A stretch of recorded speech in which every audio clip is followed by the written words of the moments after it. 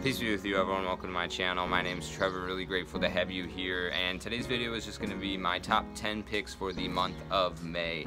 So for me, May is all about April showers bring May flowers, so florals are going to be big components in my choices for the month of May, as well as that fresh laundry, clothes drying out on the clothesline. That sort of imagery is big with me and my associations with the month of May. Barbershop style fragrances and just that overall fresh, clean, soapy kind of vibe that you get to harmonize with that spring cleaning spirit, I guess you could say, are also going to be key players for me here in the month of May. So without further ado, I'm just going to get started right with this list in no particular order. I don't have them ranked, but this one is the cheapest and probably the most hidden gem. Not sure if you can get it outside of the US, but I know that they do have free shipping, $25 for a 100 ml bottle, and that is Therapia by Aroma's Chypre. So this right here I like to call Reflection Man Eau Fraiche. It definitely keeps with that fresh linen vibe that you get in Reflection Man, but this takes away a lot of the Middle Eastern twist. Some of the resins and some of the spicy qualities that you get with some of the Middle Easterns are absent here. This is French perfumery. Fresh, clean linen, creamy, sweet florals in the form of, I believe, jasmine and ylang ylang. They don't list notes for their fragrances over at Therapia by Aroma, but I pick up some patchouli, some labdanum, some jasmine, some ylang ylang. That's what this is to my nose, and like I said, it goes in that fresh linen vibe that you get from Reflection Man with less of the resinous and spicy accords, as well as this lax orris root, which I think is a main player in Reflection Man, but just kind of that really nice, creamy, a little bit earthy floral with a very clean, fresh laundry kind of vibe going on. So that's Therapia by Aroma's Chypre. You can get this 25 mLs, or 100 mLs for $25. Really great cheapie. Moving on to another cheapie for the month of May. This is Dolce&Gabbana's Pour Homme. So this is a really nice kind of citrus aromatic fragrance. You get a really nice melange of citruses in the top here that introduce the fragrance, make it a very nice, bright, fresh, happy-go-lucky, easy to wear, office, dumb reach, errand running style fragrance, easy signature scent. What also makes this unique is it's got a really nice lavender note, so it presents itself with that masculine edge from lavender, a little bit creamy quality, and then also a tobacco note. So it's somewhat of a floral tobacco, citrus aromatic is what you get with this one. As you can see from the juice level, I really do enjoy this one, and if you have the money, it might be worth checking out this one right here. This is the vintage version of this fragrance. I believe this is made in France, this is made in Italy. There is a made in UK version that I have not tried, but I hear is heavy on black pepper, and so can come off more harsh to some people. I can't speak from experience, but this one is going upwards of $250, $300. Might be worth it depending. I do think this is on par with some of the, you know, something like Parfums de Marly that you'd be paying $250 for 125 mLs, which is what this is. But nonetheless, I think this made in France one is great, and you can get this as a cheapie for under 40 bucks. Definitely worth checking that one out. Like I said, easy to wear, nice, bright, happy fragrance. Citrus, tobacco, lavender, beautiful stuff. Moving on, another cheapie right here. This is Dunhill Icon. So you can pick this one up for right around, I believe, $40 is what the going rate is at the time of this video. Some people get a grape soda opening off the top here, a fizzy grape soda kind of vibe. For me, I don't pick that up. I feel like it's kind of like, some people say they get a menthol vibe off of Parfums de Marly Layton, which I also don't get. But beyond the fizzy grape soda, what this is to me a dry neroli bomb. So you get a really nice dry neroli that gives this orangey citrus, but not citrus in terms of like the fruit, but just the almost creamy quality, almost like a dry creamsicle, you could think, in the terms of the floral neroli components. And then black pepper also plays a big component in here. There's some lavender that also makes it a very nice, easy to wear, fresh, clean, masculine fragrance, great for the office. But the floral components in here is what really sells this for me in the month of May. Another beautiful, just masculine floral, easy to wear and well constructed. Carlos Benaim, I believe, is the perfumer behind this one. Really great stuff. Don't know if it's being discontinued. I know this is getting a little bit harder to find as I've been trying to keep tabs on it to make sure it's still in cheapy range, but definitely worth owning, or at least sampling, and at the prices they're going at right now, I think this is fine for a blind buy. That's Dunhill Icon. Okay, and I guess wrapping up the cheapies here, we're gonna go ahead and recommend Armaf's Club de Nuit Sillage. So this is a clone of this fragrance right here. This is Creed's Silver Mountain Water. This is the newest formulation of this fragrance. I can't speak for vintage bottles, but I think this one is what I would go for these days in terms of the price difference. I got this one for right at 200 bucks, and that was a good deal. You're hard pressed to find this for less than $250, and this one you can get for right around $30–35. This one, the differences are very slight. I think this one is obviously higher quality ingredients, and there's a unique melon fruitiness in this one that I don't get in here. However, this one has a really nice added amped up floral component, which makes this something that I actually prefer because of that floral component for the month of May over the actual Silver Mountain Water, at least this newer batch that's in my possession now. So beautiful, nice, juicy bergamot, fresh opening, floral mids that kind of give it a really nice almost soapy kind of texture, and then the overall composition comes together to evoke imagery of a nice fresh mountain stream flowing in the beautitudes and greenness of nature. That's kind of what this fragrance is doing, as well as the original Silver Mountain Water. They both do that really well. They also have a slight inky, like a pen ink metallic edge to them, but it harmonizes very well with what it's trying to do. It almost just gives it like a mineralic quality to replicate the kind of smell of the pebbles that are at the bottom of the riverbed as the stream is flowing through. That's Armaf's Club de Nuit Sillage. I recommend this or Silver Mountain Water if you want to pay the extra money, but I don't think the markup and price difference is worth it with this particular comparison. Okay, so I think we've gone through all of the cheapies on the list. The next one is technically discontinued, but they somewhat re-released it, I heard at least. But I'm going to recommend for the month of May Guerlain L'Homme Ideal Cologne. So you can still find this 100 ml bottle of this version, even though it's been discontinued for some time, for right around $100 on eBay and Mercari. This used to be a cheapie. You could get 50 mLs of this for like 20 bucks.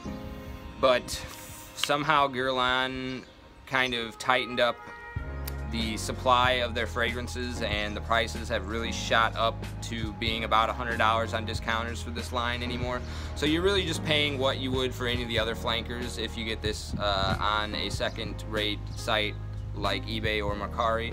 However, I do believe that Guerlain just recently re-released this fragrance in a different bottle called like Plantain Privé. I haven't smelled it, so I can't confirm, but the people that have smelled both say that this is extremely similar to that fragrance. So if you want, you could go ahead and try that one out off of this recommendation. But I personally think this bottle matches up with the vibe that the month of May gives me more so.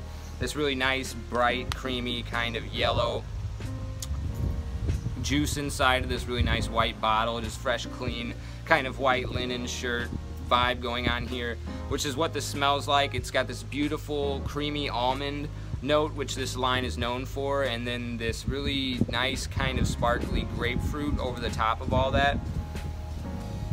About average performance for a freshie. It gives me about 4 to 5 hours, but I've gotten lots of compliments on this one. It's a very enjoyable wear. The texture from the almond is just nice, creamy, but also fresh and clean, not too cloying at all in the heat.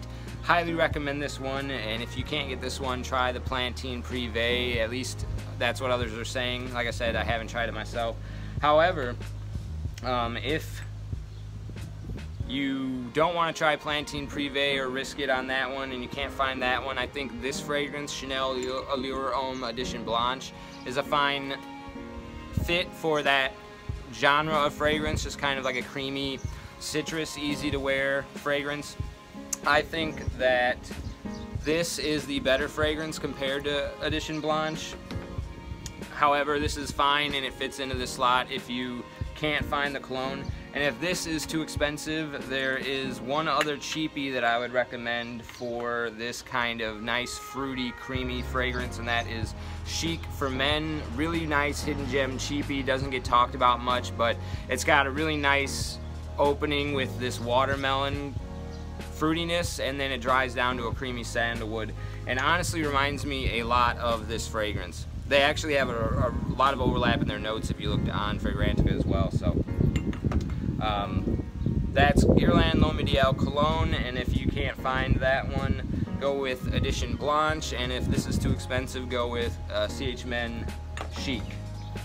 Okay, moving on to the next pick here. Keeping with the floral theme, I'm gonna go with Cartier Declaration Soir. Really beautiful, cold, dewy, a little bit sweet and jammy rose, but it leans a lot more to the fresh side than the sweet and jammy. And then it's got this wrapping of culinary spices that you would get from a Cartier Declaration flanker, like the cumin, that gives it this almost savory quality. So I would say this is a savory rose fragrance. It's fresh, dewy, and savory and spicy. Fresh, spicy, savory, dewy rose right here. Done exceptionally well. Definitely niche quality in my opinion, because it's such a unique fragrance. It's such a high quality note composition. It's a shame that the prices are going up, but I think you can find this for like 70 bucks and it's well worth that. I think it used to be a cheapie where you could get for like 40, but definitely still worth the price. That's Cartier Declaration Soir, beautiful men's rose fragrance. Okay, next one, my pick from Prada. Prada seems to fit the month of May exceptionally well in terms of what it's offering with that clean, soapy vibe. And you could easily go with Prada L'Homme or Prada L'Homme Low. I think the ginger in Prada L'Homme Low is a great accent to the month of May, that sparkly brightness in there. But for me, my pick for the month of May is Prada Infusion d'Iris Cedre. So this is basically soap isolate. It's really more of an aura than an actual fragrance. It just smells exactly like soap concentrate, whereas, you know, Prada L'Homme, it's soapy, but it's got a really intense powdery texture to it that kind of makes it a little bit more thick than clean smelling, at least to my nose. It's also got some dense sweetness with some ambers and that iris and the way it just comes together. It's a little bit cloying to me at times. This never gets cloying. Just absolutely epitome of fresh and clean right here. Beautiful. It smells like you just took hotel soap and like grated it in a cheese grater, and you just have these little wood shavings of soap. That's kind of what this is right here. Just perfect, clean, kind of waxy, soapy kind of vibe. Beautiful, beautiful composition right here, and a little bit of a hidden gem. Don't really see people talking about this one much. That is Prada Infusion d'Iris Cedre. Alright, I think we only have 3 fragrances left.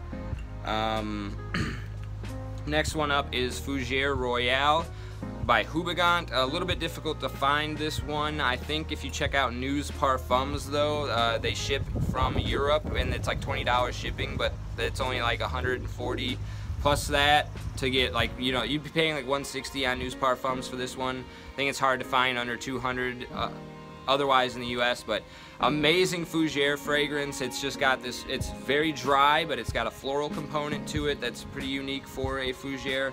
Definitely more on the aromatic side than the barbershop shaving cream side, so it's a lot more kind of like leafy, floral, aromatic. Captures that imagery of replicating the imaginary note of fern rather well.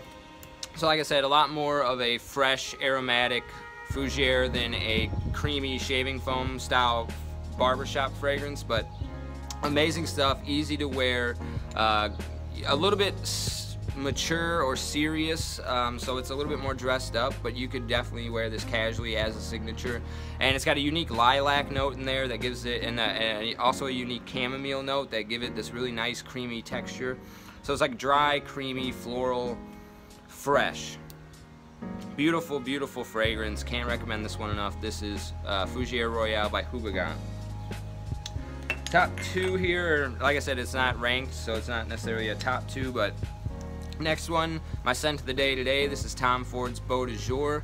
Cheating a little bit by putting this one in my May list. It was also featured in my March list because it's got a really nice bright mint note. But that mint note in here, because it is so bright and because this is such a beautiful, clean barbershop fragrance, I decided I had to feature it again in the month of May. Perfectly accents the day that I'm experiencing where I'm at right now. There's a slight cool breeze in the air. It's not a warm spring breeze, but a cool spring breeze. The weather in the air is absolutely room temperature. It's amazing, and this fragrance caps off that beautitude perfectly well. Nice kind of old school, classy, gentleman fragrance. It is a little bit mature smelling for some people, I would say. Definitely up my personal alley, but worth testing out first. I'm sure they have these ones out at your Sephora and stuff, so definitely get your nose on it, I would say. But beautiful, beautiful fragrance, and I think if you wanted to get it on a budget, check out Davidoff's Zeno. I gifted that fragrance away, but I think it does smell pretty close. This one I think is a little bit more suited for warmer weather than Zeno is, however. The mint in here just has a lot more of a bright quality to it that accents the spring. Okay, and I think this is the last one here to round out the end of the video, and that is Fougere Emeraude. So last 3 fragrances here, all kind of aromatic Fougere barbershop fragrances. This one is heavy on the florals. So while Houbigant Fougere Royale is somewhat of a floral barbershop, it's more of like a barbershop fragrance with floral accents, whereas this is a floral fragrance with barbershop accents.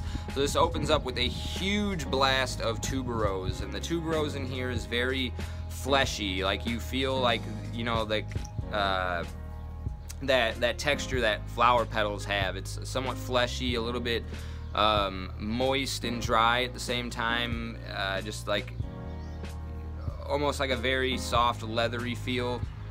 That's kind of the texture that you get off the tuberose right off the bat here, and then this dries down after about 20 to 30 minutes into a really nice masculine lavender barbershop style fragrance. Amazing stuff. Compliment getter. I have gotten compliments on this one as well. Very expensive niche fragrance, however. You're paying more for this 50 ml than you usually do for 100 mls of Creeds. However, I think this is definitely worth it. Definitely one of my favorite niche fragrances in my entire collection, and my #1 favorite wear that I've had for this month of May 2023. So that rounds out my top picks for the month of May. Let me know what you've been wearing this month in the comment section down below. Let me know if there's anything I might have missed, or you know, if you know my tastes, recommend something to me so I have something to wear for 2024. And I appreciate you as always. Thank you so much for watching to the end. I'll see you in the next one. Take care.